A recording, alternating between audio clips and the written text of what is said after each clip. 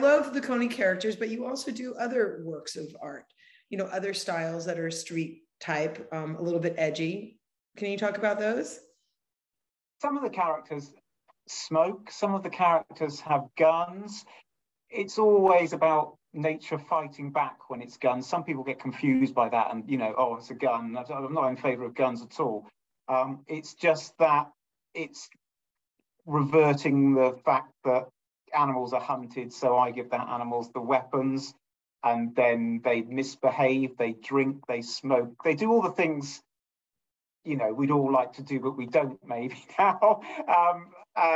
They just do what they like. They're bad sometimes and they're good sometimes.